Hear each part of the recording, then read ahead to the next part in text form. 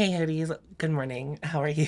I'm getting ready to see my friend for breakfast. So the goal today is to do something pretty simple. Something feels like a little bit effortless. I really don't know what I'm about to get into, but I'm also gonna be wear testing the About Face foundation. And yeah, so I think that's it. I really don't know what I want to do for my eyes. I might just do the Surratt Souffle eyeshadow. Well, let's start with complexion. I've been conversing with my friends about this foundation, and I'm the only one who seems to get this very like wet looking finish. So I'm gonna try a different primer today. I'm gonna try the Victoria Beckham primer today.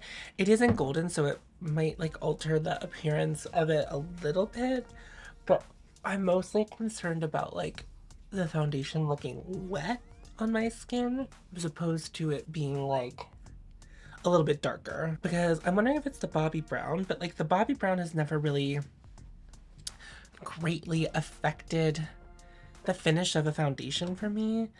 But I also have been doing my foundation right after my skincare, which I don't always do.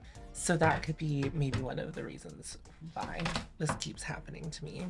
So I'm going to see a friend who I know from college. We've been on quite the journey together as friends, because we met in the second college I went to. I went to 5 colleges. It is a feat for it to be the second one, because that's pretty early on. Oh, I don't even need this. It snowed a lot. I feel like I'm taking public transit, so it should be fine. But it is just like, I haven't looked outside quite yet. And my friend who I'm visiting, she lives really close to the restaurant we're going to. I'm the one who's like trekking it across the city. Probably is just walking to the restaurant, although it is cold. She lives far enough away that she might choose to just drive. We met the second college I went to. We had really the fact that we had a class together at all, the fact that we have found each other as humans is pretty much a miracle. So the college I went to second was Point Park University, and Point Park University is known for like 2 of their programs. One is their journalism program. Their like communications, department is pretty big, and then they also have a conservatory of the performing arts, and it's a well-regarded conservatory. It's like a whole thing when you go there, like you have to take a conservatory class because it's like their big deal. They're not like, it's like I didn't have to take a dance class or anything like that, but it was like you had to like learn about art because Copa is Conservatory of the Performing Arts. So we called them the Copa Kids. She was a Copa kid. She also did like I think a PR or some kind of journalism minor. And like, if you're not well versed in the realm of, it still looks really wet. We'll give it some time to dry down, but like, even with the dry down, I meant to wash my hair today. I just sure didn't. I'm gonna add a little more right here to see if we can build a little coverage. Just out of curiosity, not because I'm concerned about it. Yeah, that built coverage pretty well. Okay, so we had this one class together, and the class that we had together, it was with this professor who was just like notoriously, she worked in print journalism and she was in charge of the honors program, and like she was just a lot. She like wanted everyone to be a journalism major. Like anyone who was in communications that didn't want to be a journalist were just kind of like, stop trying to make me stop trying to make me be a journalist. I don't want to be a journalist. Leave me alone. We ended up in this like intro class together, and the teacher did this thing where she like decided that, like, I don't know, kind of assigned us personality traits. And I don't think it was a very good thing. So my friend, she talked about yoga once, and then my teacher decided that my friend was like a yogi. The teacher also took yoga classes, and so she would talk to my friend about the yoga classes every day. And my friend was like, I take yoga like maybe once a month. And then I said something about Glee in one class, and immediately I was like labeled faggot in this woman's mind. I mean, I want to be very clear, she never called me the F slur. But when anything relatively gay adjacent came up, she'd be like, Tom? That's what we call a microaggression, by the way. I'm talking about it from a queer perspective, but that's what that is. in case you weren't aware. I laughed at it, but you shouldn't be doing that to people. It's not endearing. It's funny to me, but it's not funny to everyone. And you shouldn't do it to me. You shouldn't do it to anyone. But obviously there's larger context. Why am I talking about this in this video? I think you understand. I'm going for a light beat. I'm gonna use Phytosurgeon's bronzer because I'm not really looking for like something super bronzy. I might try a different brush with it. Let's try this brush. It's like pretty dense. Oh no, that's not the one I want. I want this one. And then she moved to Chicago. And then I moved to Chicago, and she worked at this bar that no longer exists, so I feel completely comfortable talking about it. She worked at this bar called Cuba. I don't even remember which part of Chicago it was in, but she worked at Cuba. They did $6 pitchers of sangria, and I would go every Tuesday. I would get a pitcher of sangria, and I would hang out with Erin. If they were super busy, I wouldn't hang out all night, but like oftentimes I just like hung out there till close. Like what else was I doing? I was like living in Chicago, going to school there with no friends except for her. And then she was really busy. Like she's a dancer. Like she'd be busy all day, and then she like that work was like kind of the only time I could see her. I think when we both lived in Chicago, we saw each other outside of the context of her work. I don't even know. Like it's so few times that we saw each other. And then like in the summertime, which I guess I think summertime is like kind of when summertime or like late spring would be whenever you would try to get into to get into a dance group. Listen, I don't really know all of the ins and outs, but like that was like the vibe. For blush today, I do want to use something new. It is from Lukey, and the owner reached out to me. It's a very small, I think he's Irish, but the company's based out of Spain, but you can buy them in the United States. And the only product that the company has right now are these blushes. So they're called the Dream Cheeks, and I've only been played with one. No, I played with two on my face. I've been liking them, so I think I want to throw one of these on. So far, I've used Blossom Bloom, which is like actually not really a color I usually reach for, but it looked really pretty. And of course, I'll show you my favorite, and you're not going to be surprised at all. It's this shade called 1111. It's barely a blush. And I probably will wear it today since we're kind of keeping it low key. A lot of these shades are a little bit brighter. This is Beret Berry. And then this is Cosmo Flash, which is like a beautiful bright pink. I love these cute little packages. I'm going to put 1111 on my face. This one has, I think they all have like a slight shimmer to them, but this one has like a very definitive shimmer particle in it. So I'm going to apply it. It's not a very strong color, and I believe if you had a deeper skin tone you probably could just wear it as a highlight. Like it has some pigment to it. It's just such a vibe. It's like kind of a sheer version of like Mimi or Inner Glow. It's not quite as like a special shade as either one of those two, but it's like lighter and like much shimmerier.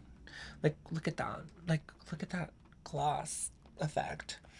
I don't know enough about them though. Like I'll pay attention today to see if they set down.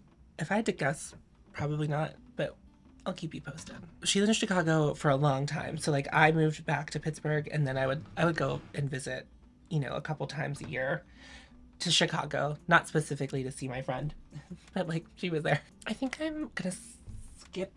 I think I'm gonna skip highlighter today. I think I'm gonna skip it. What time is it? 7:48. Sometimes I think I'm going a lot slower than I usually do. And then it's just like, you're so ahead of the game. I'm a person who's like chronically on time, like in a way that bothers people. And I don't know what that is, but I've learned as I've grown that like we all perceive time a little bit differently. I learned that through Tiff, who would be very open about like having ADHD, and like time just works differently for them. And I think it also works differently for me, but like in the opposite way, where like I have an extreme need to like be on time. Sorry, there's something about this foundation. It loves to get caught in my pores on my forehead. It's a bit of a bummer. I'm like not having the best experience with About Face foundation, and I'm sad about it. We'll spray my face at the end. I'm gonna do a little bit of under eye powdering with the other Charlotte Tilbury powder. she moved to like Tennessee for a bit. Like she got a dance job in Tennessee. She worked down there for a bit. I never got to visit her in Nashville. And then she moved to New Hampshire, which was really funny. I graduated from Southern New Hampshire University. She came to my graduation and then she ended up like living up there. It was pretty funny. This past year, she moved to Pittsburgh at the end of summer. And we like see each other like at least once a month. Although we fell off a little bit in like December, which I think is fairly common. Like that's just like a bad month for us all to see each other. Yeah, I think I am. I was like, maybe I should use something new, but I don't want to use something new. I want to use something I know about. And I'm gonna use Nuage d'Argent instead of Pluie Mauve. I just want something that feels like a little more simple. I am gonna still prime my eyelids though with the NARS because these hold up okay, but they need a little bit of assistance for my oily eyelids. So now we're back, we're reunited, and it's really cool. She like has found like a small community here of people that like she knew back when she was like going to school here. And yeah, it's just really nice to have her back in my life. Like it feels really good. Like we are the type of friends who like we don't like before she lived here, it was like we don't talk often, but when we do, we just like picked up right where we left off, and it never felt like we had missed a beat. So, oh, you know what? I have ideas. I also want to do something else a little bit different with the eyes, but I think starting here will be pretty good.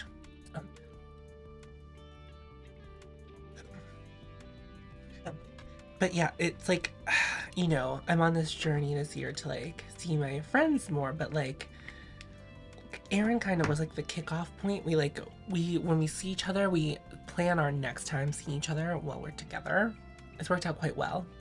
So it's like we're getting brunch and then we'll plan our next meeting while we're there. And then we also, like I get my hair cut in the neighborhood that she lives in. So normally if I'm getting my hair cut, I'll be like, don't know if you're around, but if you are, I made my hair cut. So if you want to hang. And we've done some bonus hangouts. So it's been quite lovely. It's been just really great to have her back in the city. I have warm feelings about it. Oh, here's something I can tell you, because I'm about to use one. As you know, I have some Victoria Beckham liners. I bought 2 more, and the reason I did is I'm going to someone's birthday next weekend. I can't believe I'm actually really I'm surprised. I'm not even saying that to be like coy, like, oh my god, I don't have friends. Is that this person, it's like this is sequin green.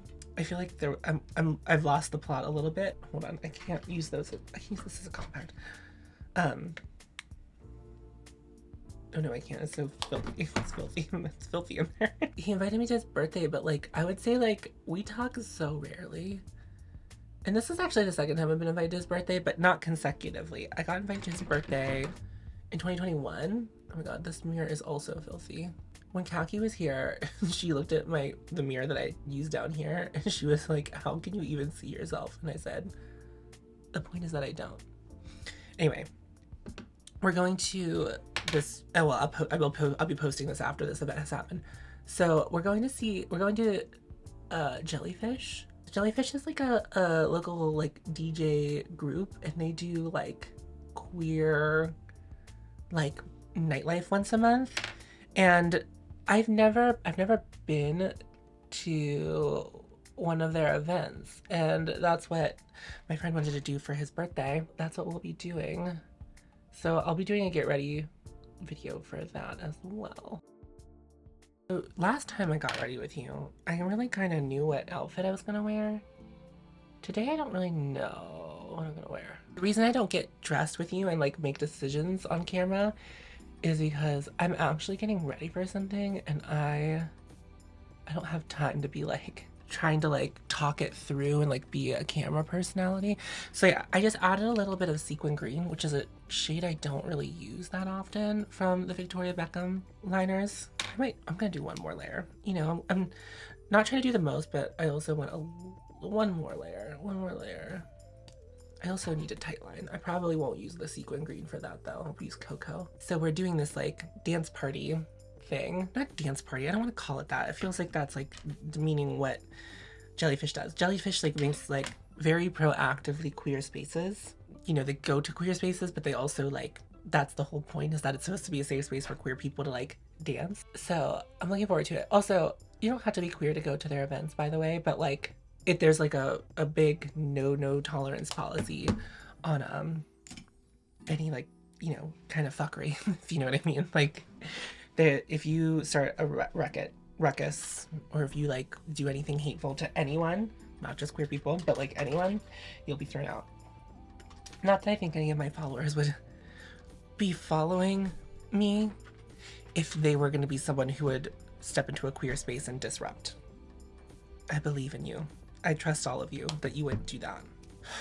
I need to do a lip. I'm gonna use, where's my mascara? Back to the Victoria Beckham liners. So we're going to this thing, and I want to do like more dramatic makeup than I usually do, which in the video where I'm getting ready for that, I probably will talk a lot less because I'll be very focused, at least on the eyes. I might do like, oh, you do graphic liner. I thought about buying adhesive gems. I've been talking about this a lot, and this is something, I don't feel like this was a whim purchase. I've been thinking about buying cinnamon and the black from Victoria Beckham, the eyeliners, and cinnamon came back into stock, and I happened to check when it was in stock, and so I snagged them both. I've never had the formula that cinnamon is in. I have the sequin formula in sequin green, which is what I used on my eyes today, and then I also have used like the matte ones, but I've not used like the, I don't know what they're called. I think they're just like the satin formula, maybe. I know they're all satin Kajals, but I think that formula is like, it's called something different than the other two. I probably am just gonna do a gloss on my lips, a clear candy glaze, or do I want to do 14? We'll do 14.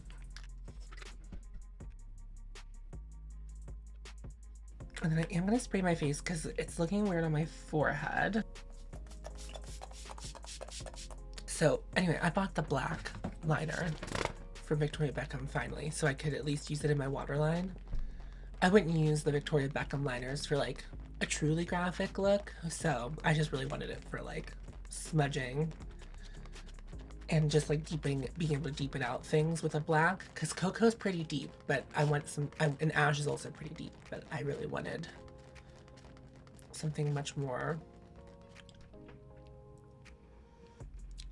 deep, you know?